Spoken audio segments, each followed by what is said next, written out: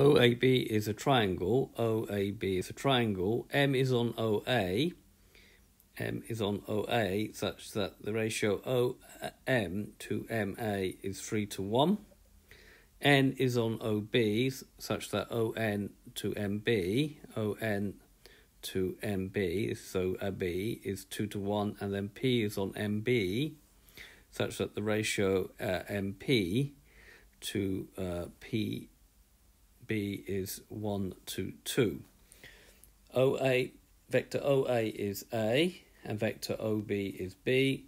Find in terms of A and B, MB, MP and AN, vectors MB, MP and AN, and hence show that APN is a straight line. So we've got to show that this is going to be a straight line. So if we take the diagram and start annotating it, you should in the exam annotate it with a pencil. So this we are told is the ratio of 3:1.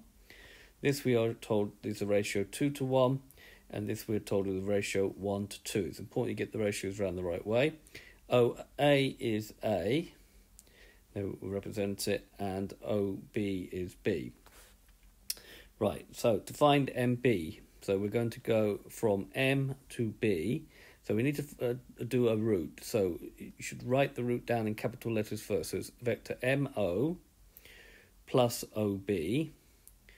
Now MO is 3/4 along of AO, because this is the ratio of 3:1, plus OB. So that's going to be minus 3/4 of A. It's minus because you're going against the arrow, plus B. And normally we rewrite that as B minus 3/4 of vector of A. Don't forget to put the squiggly line underneath your vectors. B, vector M to P. M to P, well, we now have the vector MB, and so it's going to be 1/3 of vector MB. So all we need to do is take 1/3 of my previous answer, and then take that in. That's going to give me 1/3 of B. Now the 3's will cancel out, so it'll be 1/4 of A. Carrying on, we've still got a diagram here. C, we had to find the vector A to N. So we have to go from here to here. So we're going to go AO plus ON. AO is okay, but ON is 2/3 along OB. So that's going to be minus A, because we're going against it, plus 2/3 of B, because OB is B. And then rewrite that the other way around. So it's 2/3 of B minus A.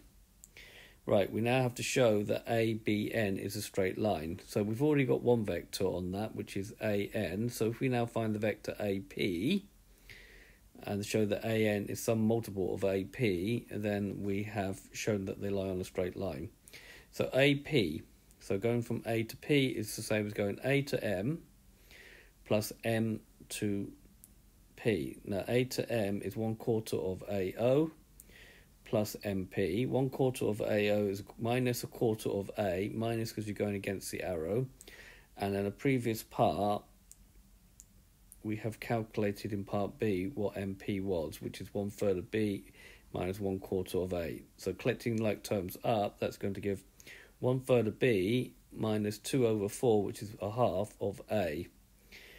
Right, you now need to know that AN, which is this one, if we multiply this one through by 2, we will get this vector here.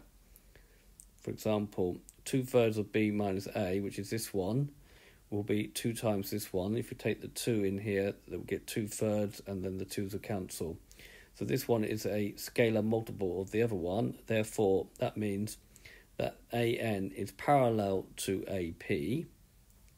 AN is parallel to AP, and as A is a common point to both, then APN is a straight line. So this has been a video to show you how to find vectors, and then use use a vector method to show that 3 points lie in a straight line. I hope you've understood, and I thank you very much for watching.